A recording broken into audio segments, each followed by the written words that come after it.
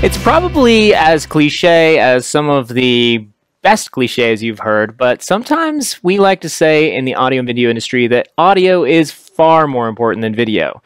In fact, people will definitely tune out if your audio is bad, but they'll stick with you if your audio is good and your video is good. So today we're going to be diving into audio and talk about why and how to produce great audio for your live broadcast. Again, probably just as important, if not much more important, than your video quality.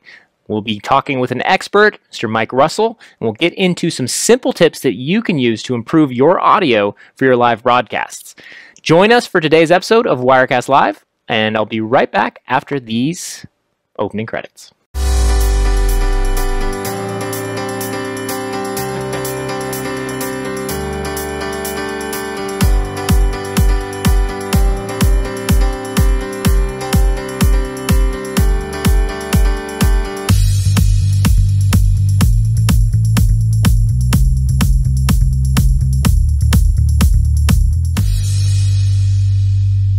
Welcome back to another episode of Wirecast Live. If you are joining us live, welcome. We are live on Facebook, YouTube, and Periscope, and you can join in the conversation at Telestream Wirecast on Facebook or Wirecast Tube on YouTube.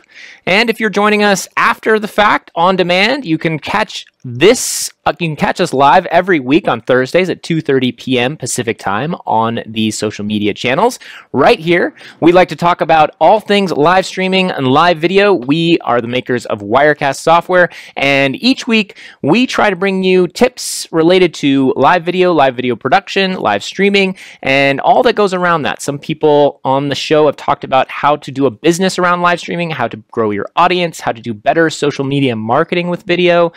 We really cover a lot of different topics and a lot of different guests. And today we're going to be talking a lot about audio and covering both the simple to advanced tips and techniques you can use to improve your audio quality. Again, it's so important for live video. If your audio is bad, people will tune out like that. And it's the unseen part of your broadcast, but it's so critical. So I'm excited to get into that. And if you are new to video and video streaming, then this is a great place to tune in each week or go through our archives and learn stuff. We go hands-on with video software like Wirecast. We do tips. We also have our guests bring in things and tools that they've learned or suggest using in conjunction with your live video software like Wirecast. We do have an email list if you want to get notified of upcoming shows, topics, and guests. We won't spam you. We just let you know who's coming on the show and what we're going to be talking about.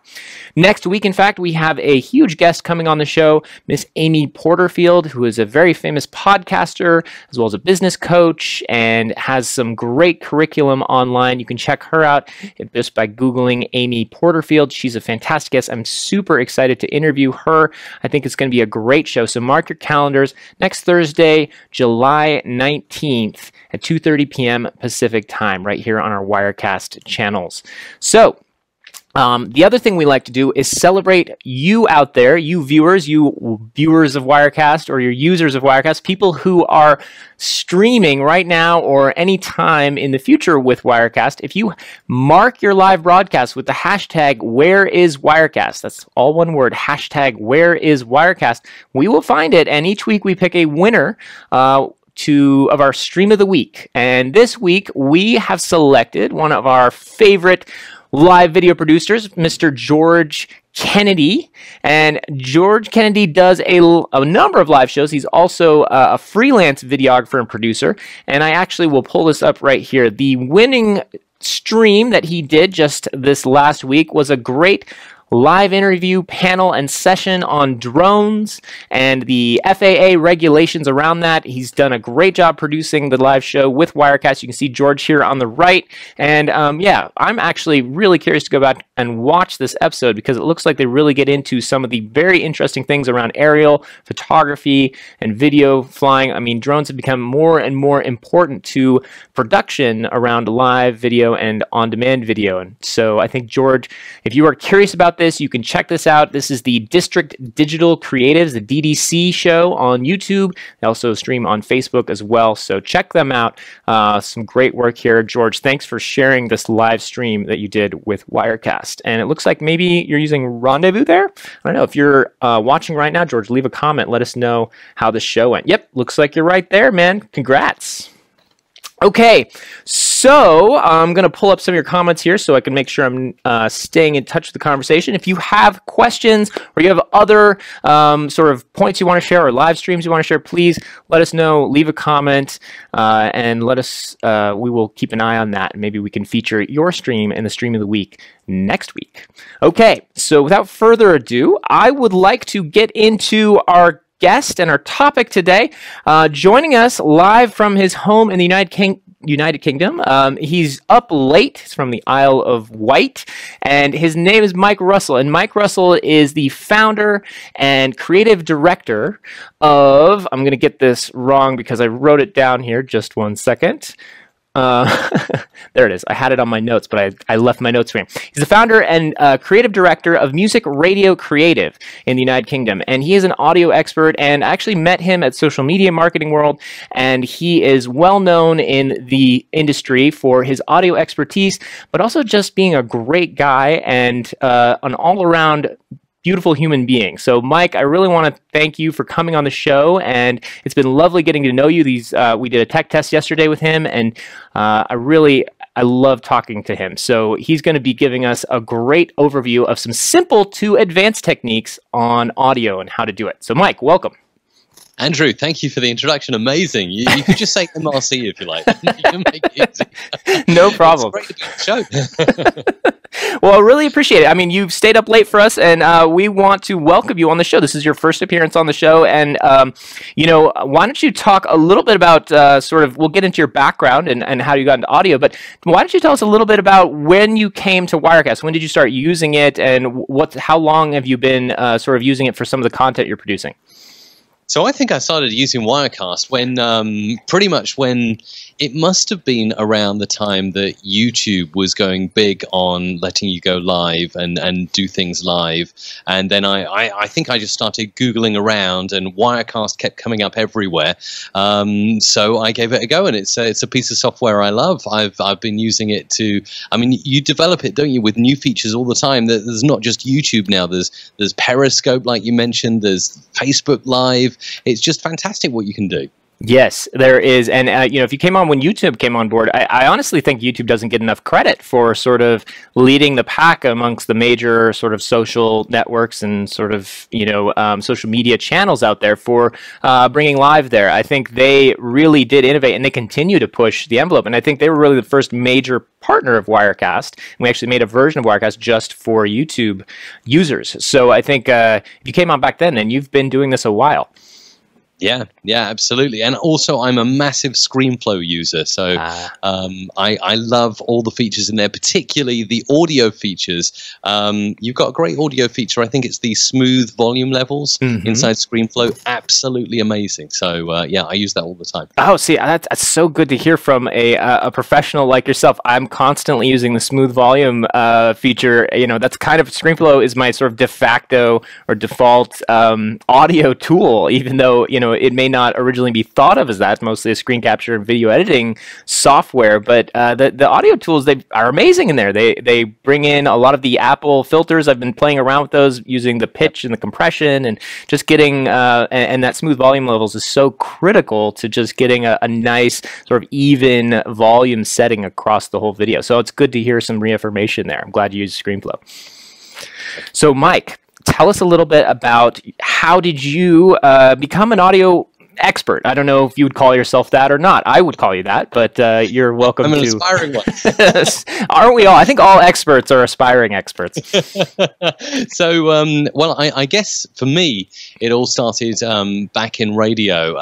Back in the days before YouTube was around. Now, of course, all these tutorials are online. You've got the YouTube University. You can learn any piece of software really on YouTube. So I know that's how a lot of people now are learning audio production, pieces pieces of software like Adobe Audition, like Logic Pro. But for me, it was back in the day before all of this wonderful digital technology. It was in the day of DAT tapes, mini discs. I don't know, Andrew, if you remember any of these cassette tapes. I do. I had a mini disc recorder. I would record voice memos on it.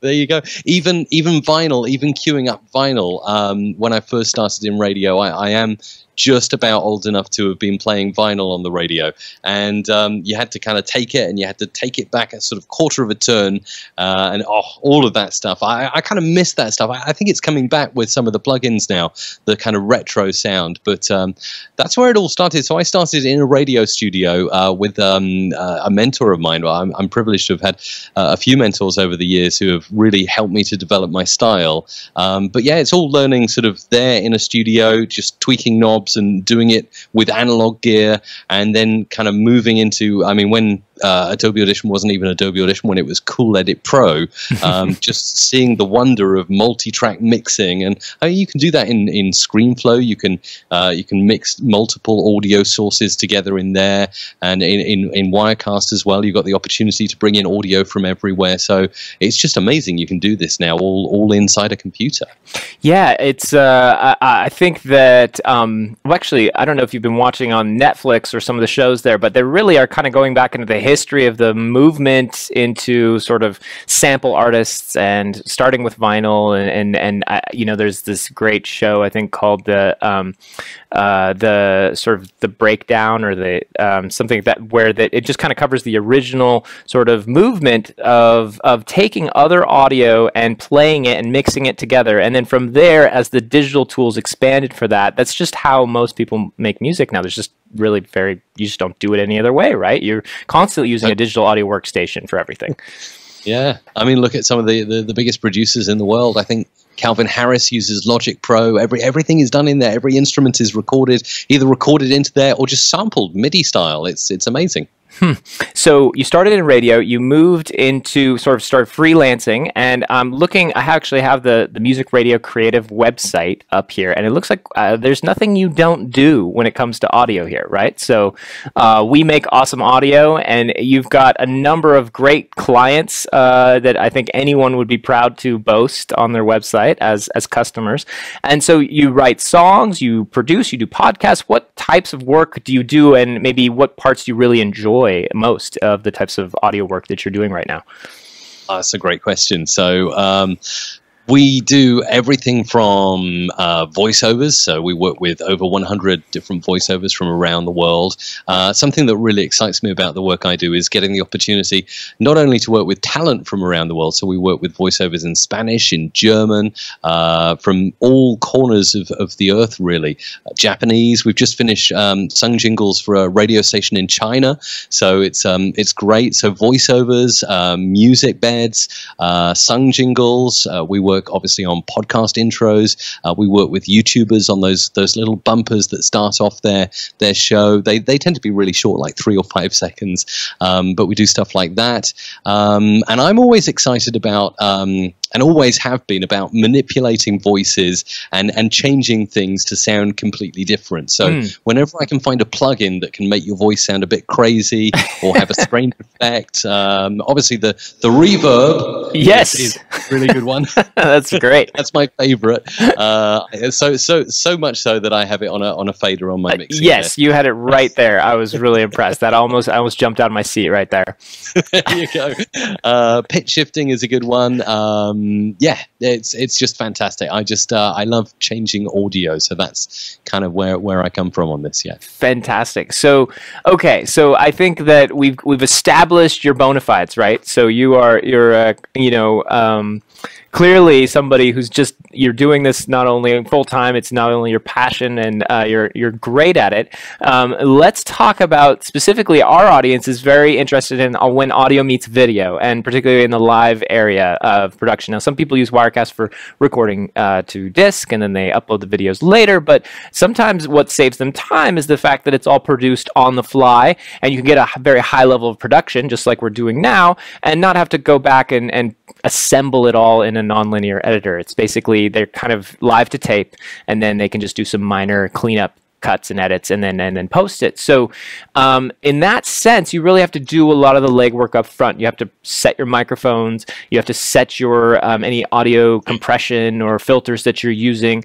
So why don't we talk a little bit about how, first of all, let's kind of set the stage. What does someone need to be thinking about? Some key concepts or simple concepts that they can start thinking about when approaching live video audio, for examples, that you might use in Wirecast.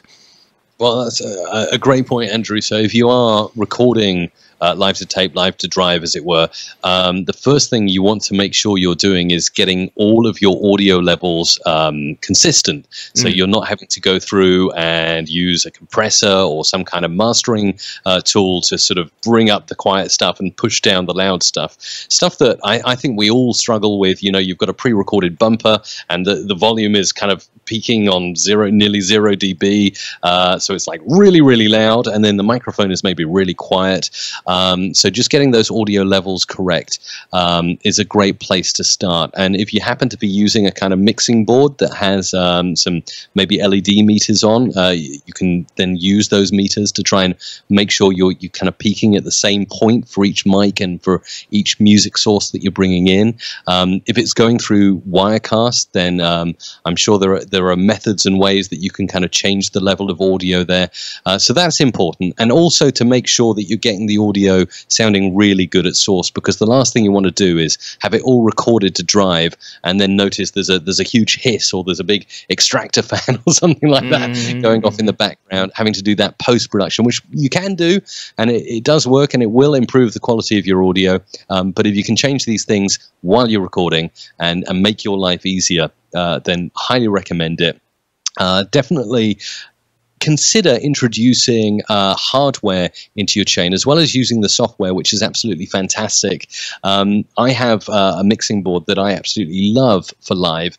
It's the Soundcraft Signature 12 MTK, and it has 12 different channels on there. So I can mix everything and tweak the levels on the fly. I can kind of fade up and down music if I'm talking over intros. I can, as demonstrated earlier, I can bring in reverb and other effects. Okay, let's stop right there. The Soundcraft, what was it?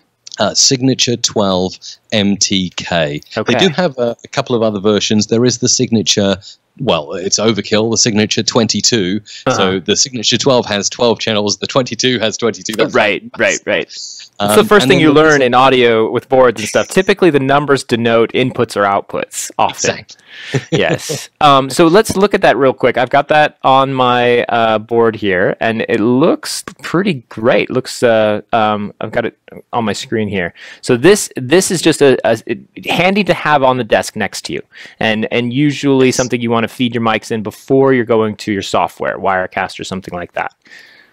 Very much so, yeah. And I would say I would highly recommend something like this for live streamers. You can get something much simpler, like a bog standard audio interface with a couple of inputs. But with this, you have more fine-grained control. As you can see from the pictures you're showing there on the screen, not only does it have faders, so you can physically fade up and down music and bits like that, it's got EQ, which means you can brighten the treble or the bass on your voice. So the EQ, just for novices, this would be these green and blue buttons in the center or up here? So they're just above green and blue buttons. Okay. They're the gray ones buttons. Here. Yeah, got it. And that's treble, mid-range, and bass. And what that will do is it will increase different or decrease different frequencies in your voice, so you can kind of get your mic sounding good. And it's a brilliant thing to do, again, before going into the software, to use a piece of kit like this that can make you sound just a little bit better. Okay. So yeah, it's fantastic. I love it. And you recommend, and I heard this, you said close to source. This is something a lot of audio engineers I've spoken with. It's a concept that I've begun to sort of understand a little better, which is basically like if you're going to be adjusting things like gain and volume and, like you said, the EQ or equal, and that's short for equalization or equalizers. Yes. Okay. If you're going to be doing that, you want to do that almost as close to the microphone as possible in terms of where in the chain. So on the board, like as you said, the mixing board or that's the best place to start making the most drastic adjustments. Is that correct? Yeah, Definitely. Okay. Yeah, if you can get everything sounding good on your mixing board and then just feed it into something like Wirecast, that is the best place for you to be, really. Yeah, definitely. Do you find that, do you find with that different software responds differently to the input levels? So, because sometimes everything sounds great on your board, but you bring it into your computer through, well, I don't know, some sort of a capture card or through the USB or something, and for some reason the computer, your Mac or your PC, is just not recognizing the levels the same way the board recognizes them. Is that a common issue? Do you find that?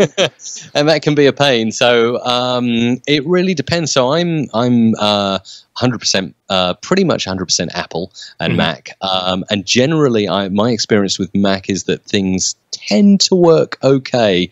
But I do remember my PC days, and I do remember having more problems with PCs. But I don't want to start a whole PC Mac debate here. Right. You could just set off a whole firestorm here. Yeah.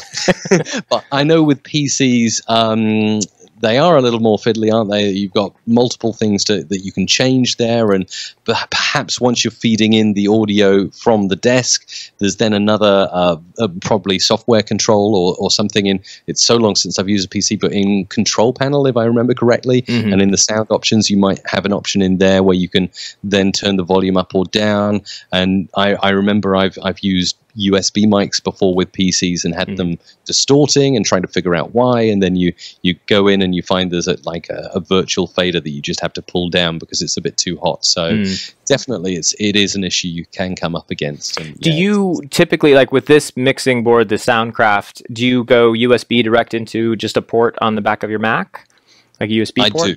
Okay. I do, yes. And the reason that I've selected the model that I have here is it separates out each fader, so each input and output, to be separate channels on your PC or Mac. So as opposed to most mixing boards that generally just feed out the master output, the master fader, you can be more fine-grained than that. So if you have software at the other end that then recognizes, channel 1, channel 2, channels 7 and 8 stereo, you can do all kinds of great stuff with, using different audio sources in different parts of the software. And I do that particularly inside Adobe Audition. You can have a multi-track with different faders having like different voices and different pieces of music on. So it's really good. That's very cool. So having kind of that counterpart between both the physical board and then the software on the other end that can kind of respect its, kind of understand how the board is arranging its channels and sort of see them independently is a big deal if you're planning to get a little more advanced. Definitely, yeah. Okay. And so now let's talk about, so in Wirecast, so it all has to come together in your live streaming software, or your production switcher, whatever you're encoding to or recording to. And you mentioned checking your levels matching between your sources. So if you say, for example, have a music intro or a video, or, you said you do a lot of jingles, and then you also have your microphones, and you're going to be kind of mashing all that together in one show or one podcast, you want to kind of make sure that they're all that nothing's way louder than something else, that your music isn't just blowing everyone's ears out and then your microphone's very quiet.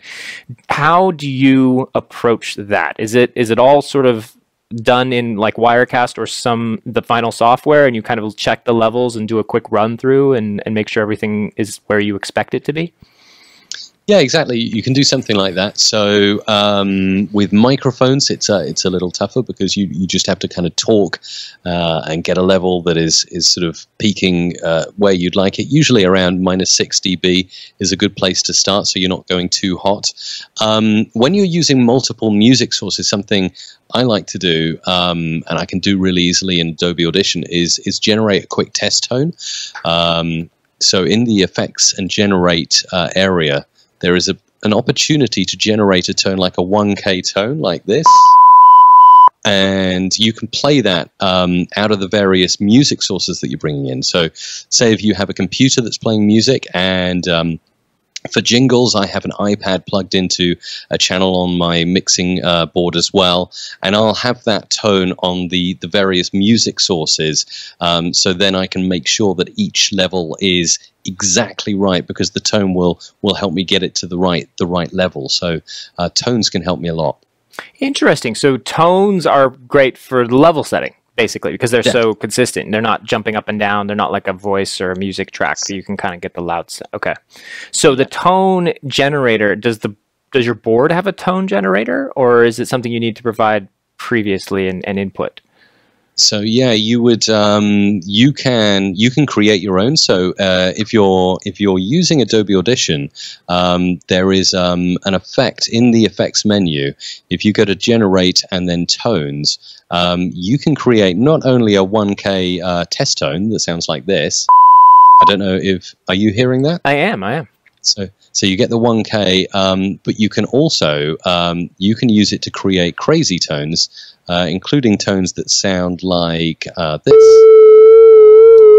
Okay, I think this is a good time to show your screen because you're doing some cool stuff in Adobe Audition, and I don't want people to kind of miss what you're doing. So let me full screen this real fast, and then we will you can take that back. So what you have here, you have Adobe Audition. And somehow you are actually playing and doing sounds and tones here, but they're coming through back to us, so through Skype. Exactly, yeah. So and the way I'm doing this is I'm feeding it through my Soundcraft mixing desk.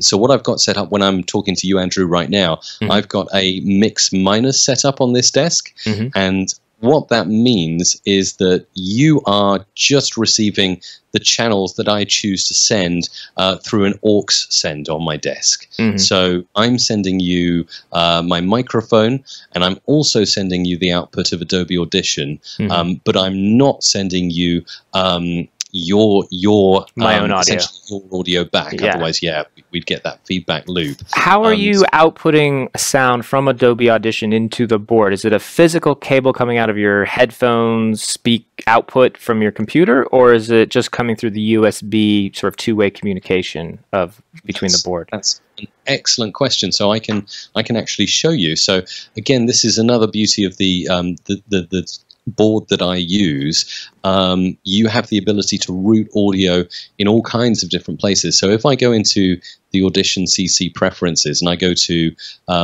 first of all audio hardware, and you'll see here that I've got the Soundcraft Signature 12 MTK as the input and output. And then when I go to for folks, there you go. And then when you click over to audio channel mapping, I have the output as analog 7 and 8, and that is a stereo channel on the mixing board that I have. Hold on. Now, so right around 7 and 8, audio channel mapping, I see file channels, and then 1 and 2, left and right. And then I see output here. Okay, file channels 1 through 6, looks like. Oh, but it looks like there's a scroll bar. Yeah, so this is where Adobe Audition has lots and lots of different possibilities for output. So with the output here, I'm just interested in the 1L and the 2R. That's left and right channel. You've got C for center, LFE, LS. This is all for surround. So, I mean, other stuff. Virtual reality, all that kind of stuff. So, but really, when you're using Audition for, stereo sound, it's just L and R, and so I'm outputting that to channel 7 and 8, which is a stereo fader on my desk. 7 and 8. Okay. Yeah, and the really cool thing is, so you asked if I'm using a physical wire. I'm not. This is all going through the USB connector, and you have an option on this particular desk to say, I want to get the USB output, or I want to get the actual wired output. So there are multiple inputs on there. You've got an XLR input, a TRS jack input, which can then go obviously to a mic or to a guitar or to an iPad, and then obviously you've got the option of USB, which is the output from your computer. So this is actually what you hear from Adobe Audition, and there's no wire. So there is a wire, there is USB obviously, but it's about as clean a signal as you can get. So, awesome. Okay, so you've routed your audio from Adobe Audition to left and right, 1 and 2, to 7 and 8 on your Soundcraft inputs, and then on the board you said what I want you to look for is that USB signal coming in on those channels, or those are the inputs. We're not going to use XLR. We're not going to use TRS, right? Exactly. Yep. Okay, and then from there on the board, you can actually then create the mix minus that includes that audio plus your own microphone, and you send that back into your computer to me. Yeah. So, and this is where it gets interesting. So now I have a Focusrite 2i2 audio interface. So my mix minus is going into that audio interface, and I am sending you the audio from that audio interface. So you essentially get a clean mix minus back to you. So yeah. So you've got two devices plugged into the computer. Yeah. One, See, sometimes this is one of those advanced tips. Sometimes you need more than one interface with the computer, right? 100%. Yeah, 100%. Definitely. And yeah, I highly recommend it because, yeah, I do all kinds of crazy stuff. Like I have, when I work over in Logic on music and MIDI stuff, this is all going through my my audio interface. So I'm not using the mixing desk at the moment. So that is coming out on the same channel as you. So you wouldn't be able to hear this, but at least I know where everything is routing. Right, and what right. You can't hear, because it can get really complicated. Yeah, I imagine. And yeah, it's definitely stuff that you have to play about with a little bit. But do you find that different applications compete? Like Skype tries to grab a channel, or if there's an order of operations, sometimes you have to open, Logic before you need to open Premiere, or sorry, Audition, or you at least need to set up the interface that they're working with before you open the next application, and then otherwise things might get muddled, or they might grab a signal or an interface and monopolize it. Yeah, exactly. That's a good point. Generally, it tends to be okay, but another piece of software that I use is from Rogue Amoeba called Loopback, and that allows you to virtually inside of your computer basically route audio all over the place. I could bring it up to show you. Loopback. Yeah, we used to use Soundflower, but I'm not sure Soundflower is still often used. That's right. Yeah, I used to use Soundflower, so that was a really cool project. I'm pretty sure if I remember correctly, that was like an open source kind of thing. Yeah. And I think what the Loopback, the Rogue Amoeba people did is they somehow got the code and said, okay, we're gonna take this on now and develop it further, and they kind of pretty much integrated it in. But yeah, so I do live stream audio here, which is something I use for live streaming, and mix minus. So what I'm doing here is I am... this is not something I'm using when I'm speaking to you, but this gives me the opportunity to route just like a single microphone to people and things like that. So yeah, it can all get quite complicated though, Andrew. So I imagine, yeah. Yeah, we should. I don't want to bog people down too much, but I mean, think people are beginning to kind of I think the key takeaway here, if this is sort of seems confusing to you, and it is confusing because even, Mike gets confused. I get confused. Obviously, Mike, you've been doing this a lot longer than I have, but everyone always asks me, what's the hardest part about live streaming and doing a studio? And honestly, it's the audio routing. It's figuring out the mix minuses and who needs to hear what, and then putting it all together. And sometimes you're creating 2 or 3 or 4 or 5 different mixes for different purposes. Deborah Lee needs to hear something different than what I need to hear, and the audience needs to hear something different than what Deborah Lee or me need to hear, right? So it can get quite confusing. But having these tools like this, like Audio Amoeba, and knowing that you may need more than one interface, having a mixing board, but also remembering you might need something like a Scarlett Focusrite or another USB device that can go into your computer and then go somewhere else, can be very helpful because you need multiple tools to tackle this problem. Totally agree. Yeah. So you were talking about tones. So I actually want to go back to that. So you were generating some tones, and you were saying that they're very great for audio level setting. And it sounded like one thing you recommend is not necessarily using your software like Wirecast. I mean, I would expect sort of an audio engineer person like yourself to kind of run everything through the board. And so that way you have your control and everything right there, your faders, and you can make adjustments much faster on the fly. But you're actually inputting, jingles, music, and everything through the board with your mic, so you can kind of have it all in one place right there. And then you feed the master out to your live broadcasting software. Is that accurate? That's exactly right. Yeah. Okay. Yeah. So that helps you set your levels. So why don't you go back and show us how you generate those tones you showed us how you routed them into the board. Now you can actually show us how you generate them into the board to kind of set your levels and kind of the types of things that you think are helpful for people trying to set level. You said around -6 dB. Yeah, that's a good starting point, and I'll show you actually how that would work inside Audition. So first of all, if you go into the effects menu here and then generate, and you go to tones, you'll get this control panel up here. Now, there are many presets here, but the best one to go for to start with to get a good tone is actually the default one, and that will generate a 440 hertz tone. I usually like to put that to 1000 or 1 kilohertz, as that's kind of the standard test tone, and it sounds like this. And as you can see there right now, it's peaking at around -18 dB. Sorry, where was the peak? Right here? Was it on the volume? Right there? So the levels are right down at the bottom, at the very bottom. If you scroll right down to the bottom down here. Okay. Yeah, go ahead. And then you've got okay, so the green bar pops up and it's just okay. And how do we know? Oh, and it's actually going horizontally here. So it's very. It's got a lot of. It's got the whole decibel map right there. Absolutely, and you can change this. You can change the look of this. So you can go into. Let's have a look. Where are we? Levels. Panel group settings. What I want to do. That's it. You right click on the meters here, and then you can say.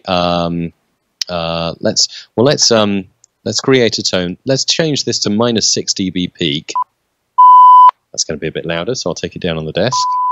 And you see that's just peaking there at -6 there. Now what you can do is you can right-click, and instead of dynamic peaks, you can say static peaks. And you get that sticky yellow line there, so you can see where your highest peak is. Now this is really good. Obviously, if it's a test tone you're playing and it's an audio device like somewhere you're going to play music from, that's absolutely fine. But if you're testing, say for instance, a microphone, you'll want static peaks on so you can see where your highest peak is. And I'll show you, Andrew, how this might become effective.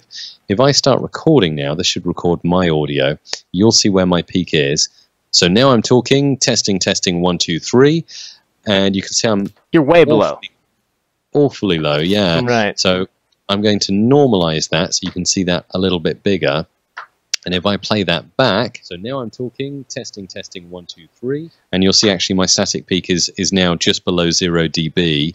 If I normalize to say -3 dB, so now I'm talking, testing, and you probably need to just reset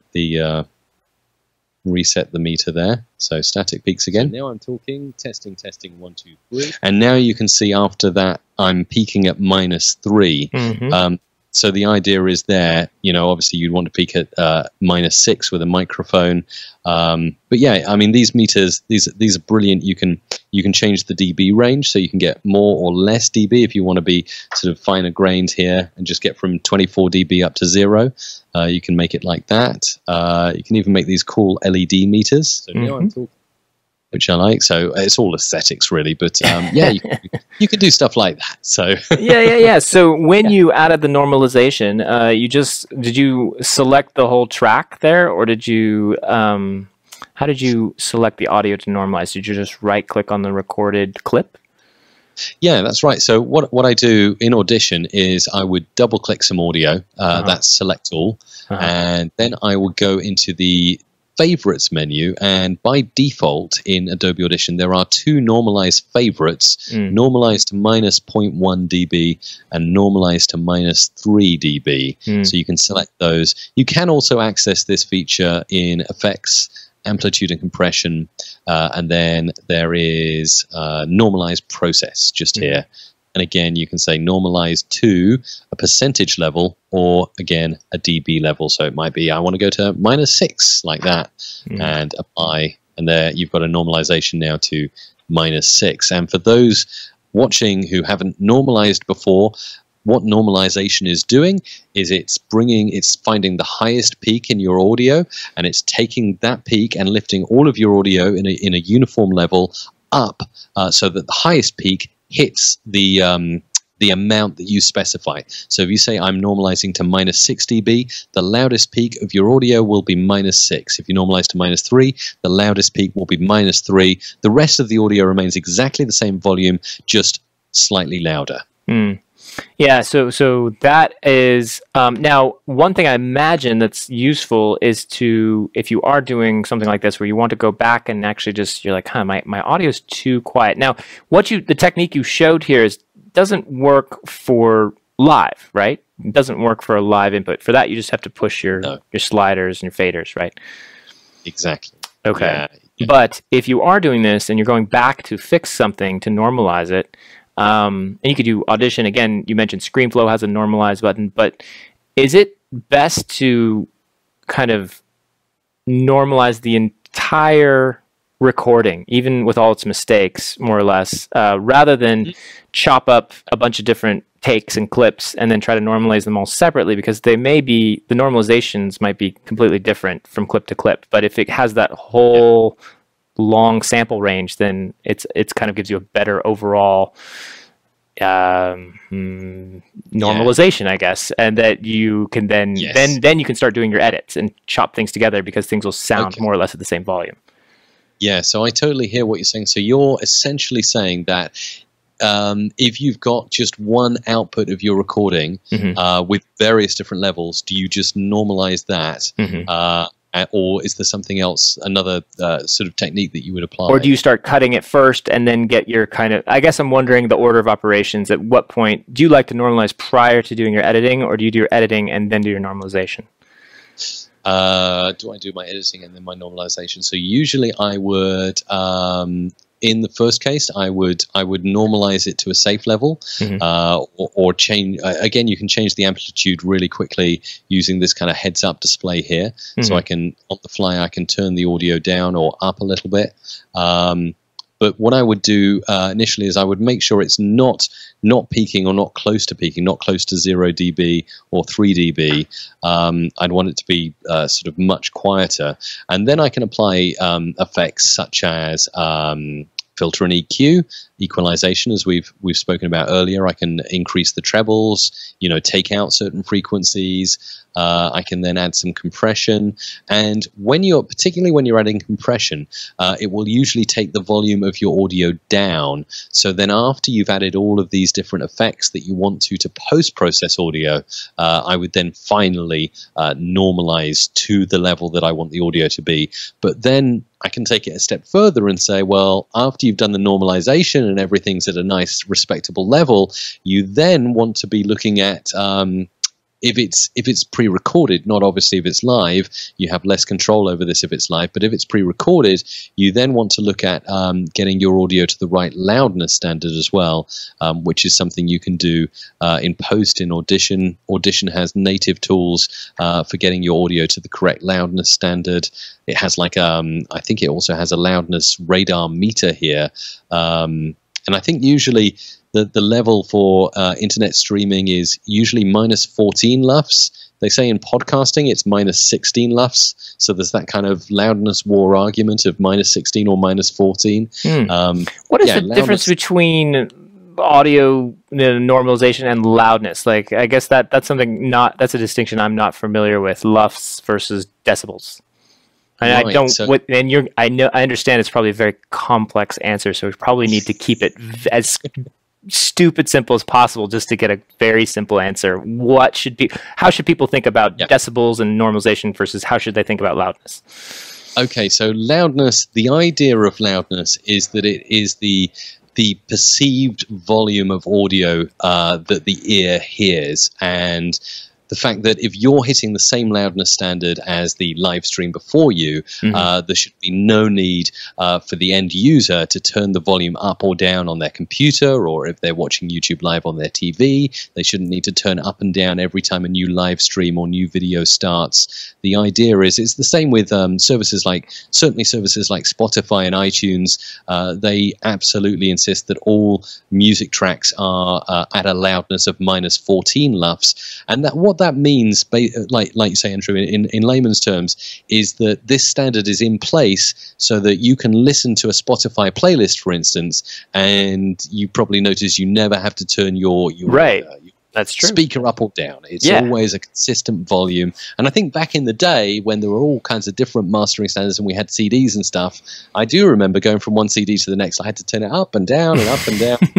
and when you're watching the TV and the ads come on as well, and the ads are always louder for some reason, that's loudness. Interesting.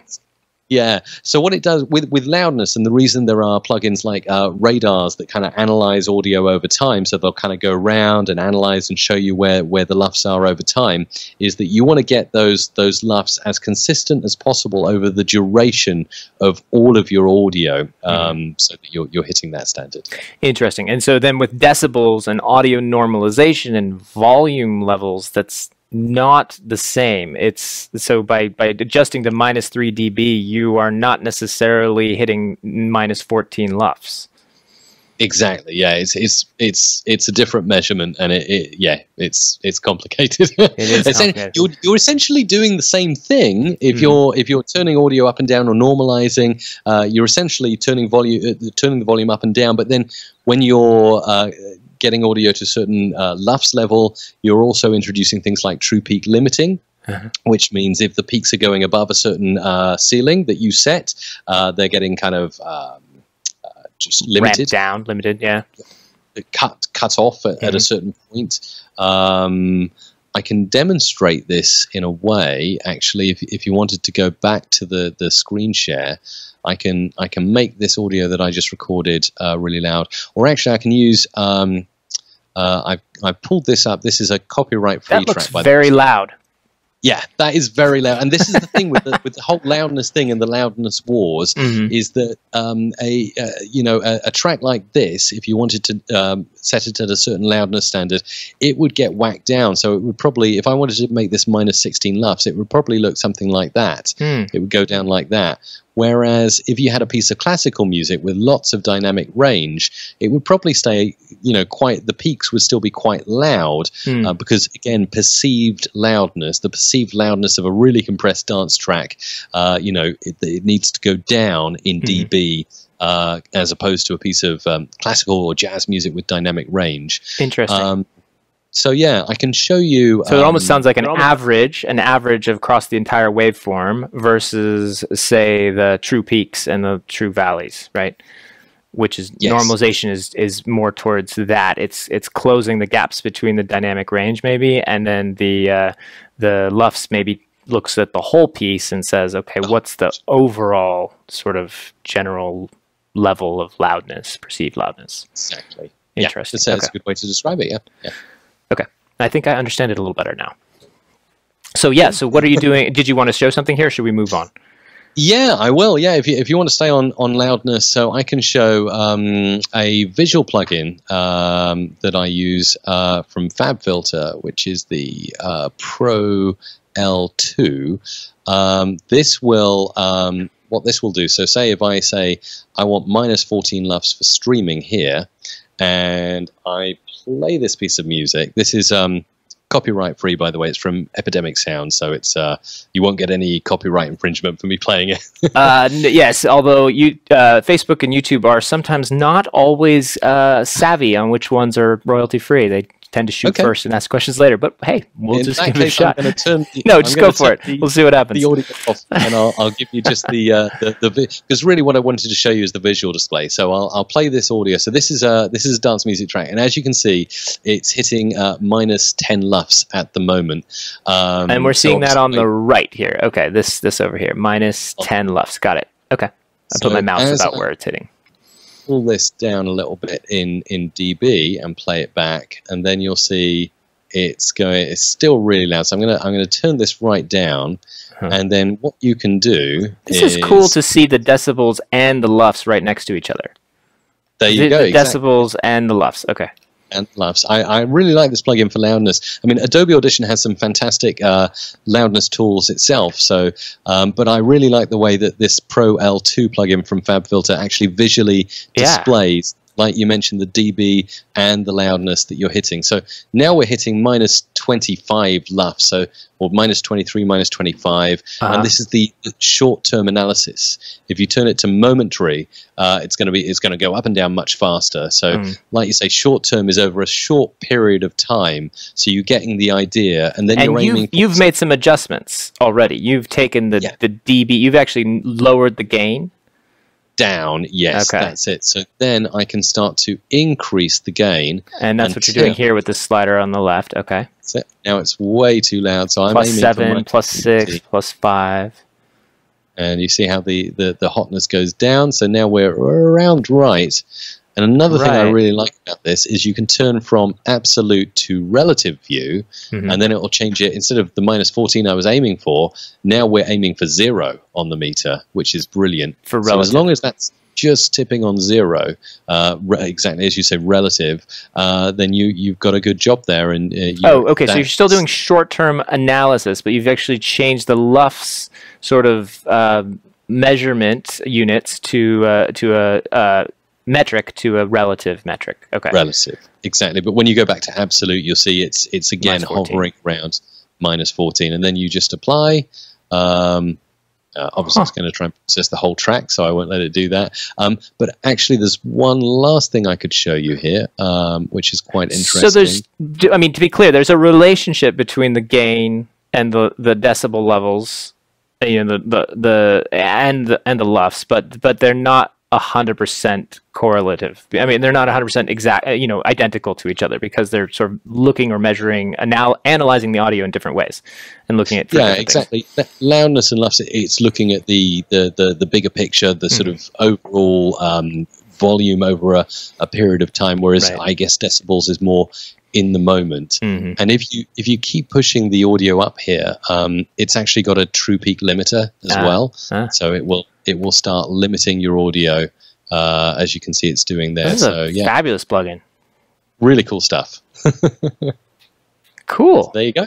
Wow. So that was a great little tutorial on something I didn't even realize. So and just again, the takeaway here, if you're looking to measure sort of relative loudness and LUFS, and that's something that you're wanting to do, the sort of the gold standard is minus 14 for podcasts and sort of music tracks. Yeah, so it is minus 14 is the accepted kind of streaming level, although a lot of podcasters are agreeing on and shooting for minus 16. I don't know. Podcasters always like to be different. Right. Okay. So streaming minus 14. If you're podcasting, maybe go for minus 16. Interesting. Okay. So fantastic. I think we should see if anyone has some questions about this stuff. I mean, I'm sure we could. Obviously, this is you should start a Udemy course, and if you haven't already, Mike, and people can sign up to take your classes on this stuff, because you're a fantastic teacher and you clearly have so much knowledge, and I love sort of the visual demonstrations you're giving just to teach these principles is awesome. So I appreciate this master class right now in audition and a sort of audio measurement and mastering. So I'm also seeing a lot of people in the comments leave similar types of comments. They're saying, wow, this is amazing, great job. So Ben wants to know approximately what is the price range for that signature mixer board we talked about? Is it prohibitively expensive? Yeah, that's the one thing I didn't mention.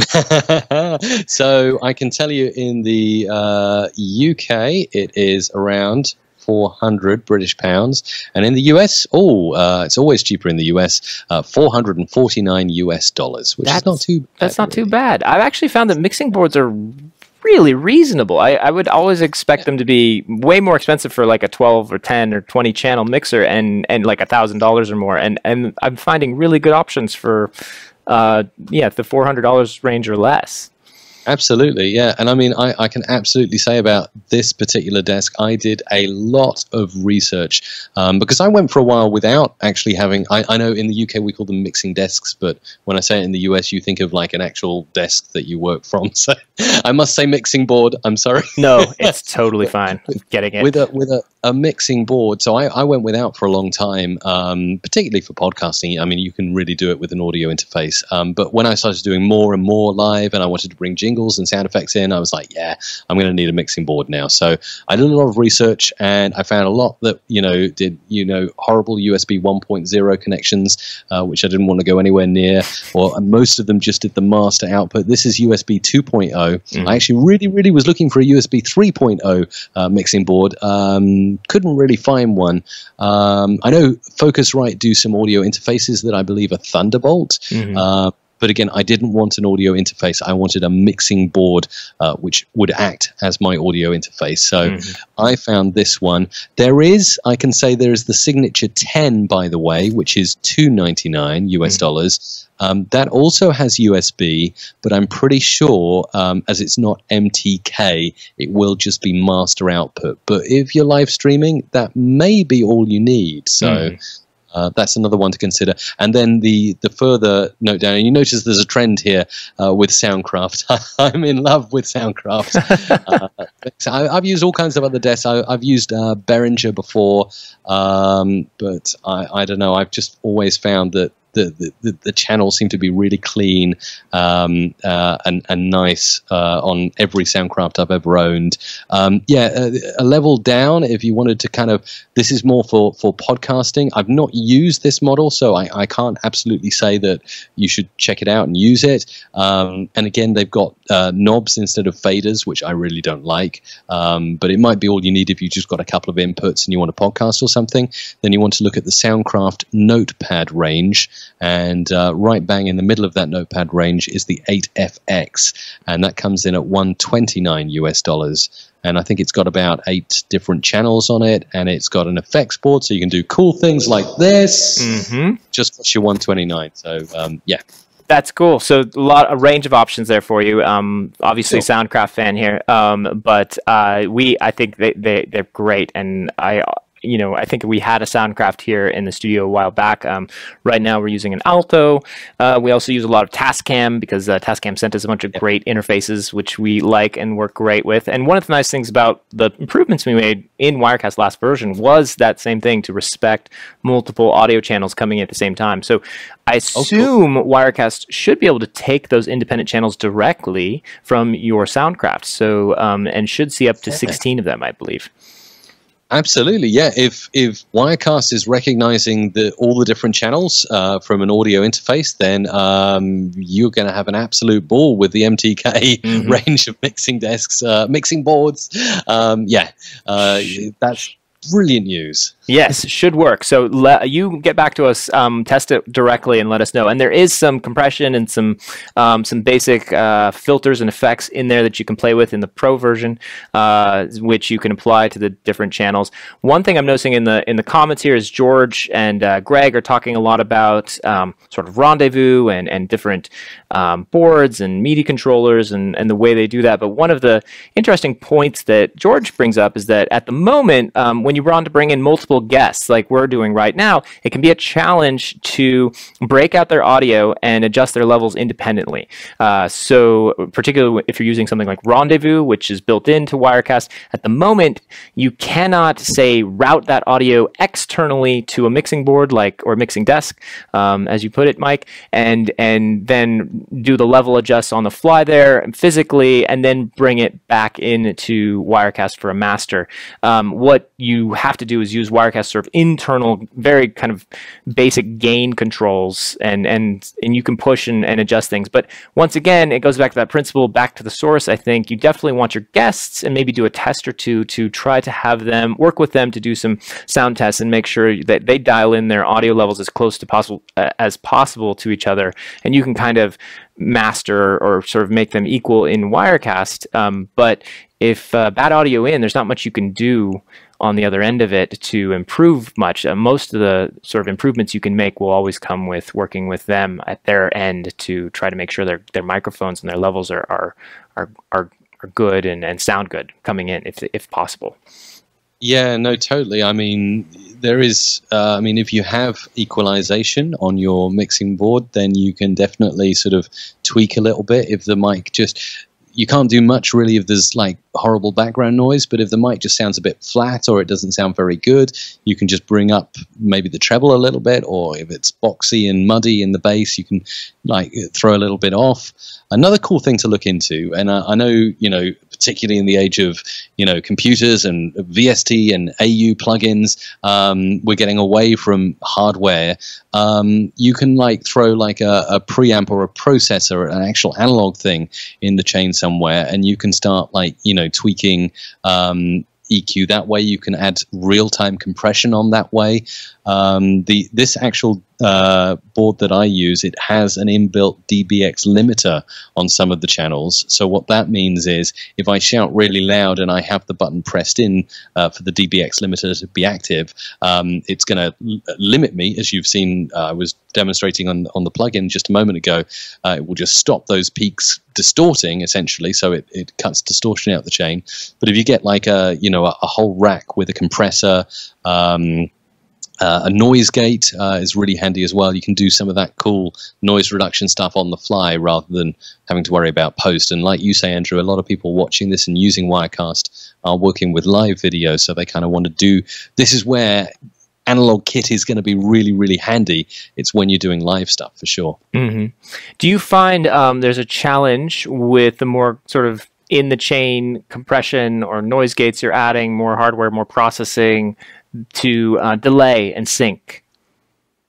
No. You haven't had much of an issue?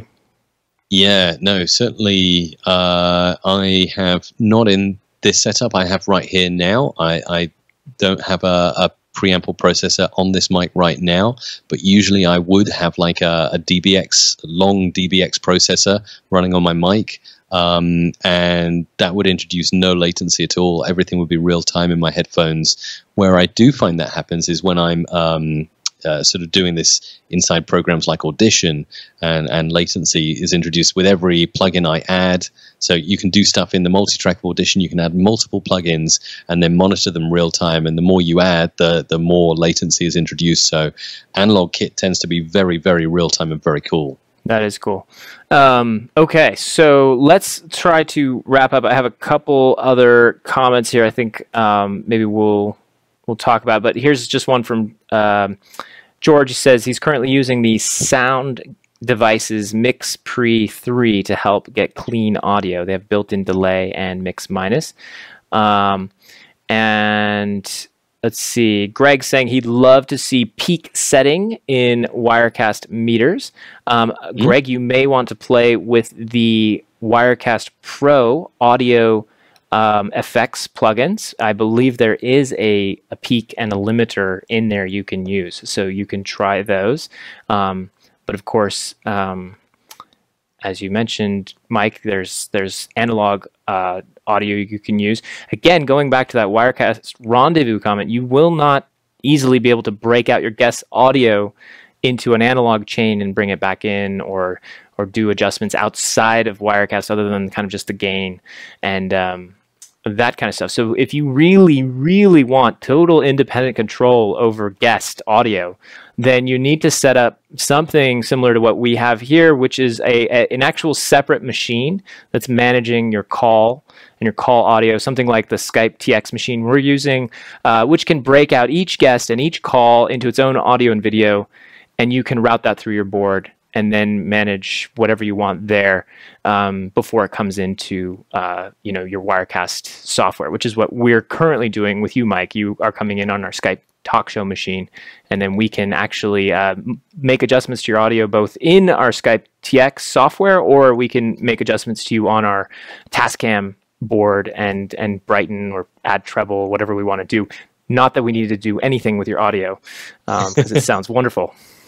Oh, that's cool. You have a really cool setup there. Then you've got like, really cool stuff. Yeah, if you can separate the processes out a little bit and sort of make different links to the chain. Now, we do find that does add some audio delay issues. Like obviously, in order for you to see our mix return here, our program mix, where you can actually see when you're on camera and see what the guests or the audience is seeing, we need to send you a mix minus that's a little ahead of when this sort of composited video output hits your eyes. So you were probably hearing me before you're seeing me. So I bet that's a little off-putting. I apologize for that. But yeah, your mouth isn't quite moving. No. Nor is with the speech.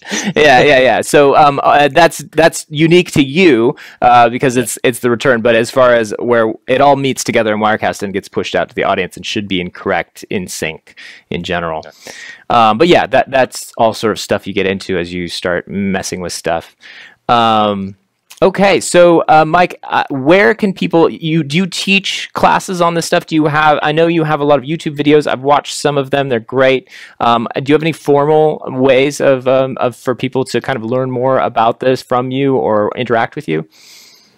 Yeah, so I mean the main place that I would suggest people to go to is always my YouTube channel. Everything is free on there at youtube.com/musicradiocreative. I say it's all on the screen. That's pretty much where you go to, and then from there, if you like what I do, there are various links out to obviously our website where we create jingles and great audio stuff. Anything that's audio will do it essentially, and I do provide a small amount of one-on-one coaching during the month. So if you're interested in that, again, just reach out to me and I can let you know more about that. I want to pull up your YouTube channel so folks can see that. This is a fantastic YouTube channel. You've got a ton of awesome videos here covering everything folks might want to know about audio. It looks like you have some fantastic Adobe Audition tutorials. You cover microphones and you review them as well as fixing distortion. I mean, really great stuff. So Mike, this is fantastic. It's such a great resource there. And again, reach out to Mike if you have questions or watch these videos if you want to learn more and sort of polish your own audio for your live broadcast. This was fantastic. I appreciate the deep dive. And again, we don't hold back on this show. We go deep in, and there was some complicated topics that were covered, as well as some basic tips, I think, for folks just learning to level match, learning why a mixing desk is kind of important to have at your fingertips, literally, and why it should be called a mixing desk and not a mixing board. But a mixing desk, it sounds like something you'd use in the kitchen. It really does. Really does. Really. So thank you so much, Mike. This was great. We will have to have you back on to talk more and maybe dive into some more specific topics. I don't think we even got to half of what we wanted to talk about today. We're just scratching the surface, Andrew. I mean, I could go for hours about this. We covered loudness and dB and test tones and bits like that, but I could do music remixing to match the length of your video, creating music beds for your video in Logic. I mean, there's a ton of stuff. So yeah. Yes, and podcasting. I really want to talk about that. I want to see your sort of mastering process for taking a live show like this and then turning it into a fantastic podcast that people can listen to. And we didn't even touch on echo reduction and noise reduction and all those artifacts in post. So Yep, there is a whole can of worms we can dive into, and I think we should do it. So if you're willing to stay up late again a few more times, I think we should have you back on and let's talk about some of those interesting topics, because obviously you can tell I'm just a novice. I'm just barely proficient at this stuff, and it's so fun to have you on and really ask questions because you know all the answers right now. I'm so happy that you came on to share them with us. Sounds good. Really looking forward to the next time. All right, Mike. Take care. Look for Mike at Music Radio Creative. You can find the website. There's the YouTube channel. You saw the contact information. Let's throw that up one more time for people to view, and then we will sign off here. And so long and good night to you, Mike. And we'll see you next time. Thank you. All right, guys. That was Mike Russell from Music Radio Creative in the United Kingdom. He is a lovely person and a real expert when it comes to audio production, audio craft, and you can see just how much he knows. And it was so cool of him to share his screen and jump in and do some on-the-fly tutorials with that. I hope to have him on again soon so we can talk more about that. If there's particular areas that you would like to learn more about, any of those topics around audio that you want more information about, maybe Mike and I can set up some cameras, some external cameras, and actually look at how the board is sort of arranged, how he maybe kind of adjusts things and talks about, a mixing desk. Maybe just an overview of that would be helpful. If you have other ideas like that or things you'd like to see on the show around audio, please let us know. You can always leave a comment on Facebook or YouTube, or tweet at us at Wirecast, and we would be happy to take that feedback and bring it into the show. I want to say thanks to all of you, the viewers, for making this a fun and participatory show. Thanks for leaving your comments and questions. And again, I want to say thanks to our partners who also help us make this possible. This show would not be doable without all of the equipment. As we mentioned, the Skype TX machine is critical to our workflow and how we bring in guests and adjust their audio ahead of time. And there, of course, are many others, including Archon Mounts. Aaron Roth, I see he joined us earlier on the Facebook stream, and others. So thank you again. We will be back next week, same time, 2:30 p.m. Pacific time. And thanks again, shout out to viewers Greg and George for making this show fun and putting your comments in there. I think it was really cool to see you guys talking about different features and feature requests, as well as things that you're doing and using for your own live video setups. I hope to continue that. You can always continue that discussion or leave other comments and posts in the Wirecast community on the Wirecast users group in Facebook. That's a great place to continue the discussion and the debate and talk about other things you're doing. As well as, don't forget to share your live streams, hashtag #WhereIsWirecast, and you may just be picked for our live stream of the week. And we will see you next week with our live interview with Amy Porterfield. It should be a very fun show. We'll be putting out more information about that soon, and we'll send out an email to our email list letting you know what is going to be covered and what she's going to come on the show and talk about. I think it'll be a fun show. So mark your calendars for next Thursday, July 19th, 2018, 2:30 p.m. Pacific time. This has been a Wirecast Live episode, and we will see you next time. Thanks for watching.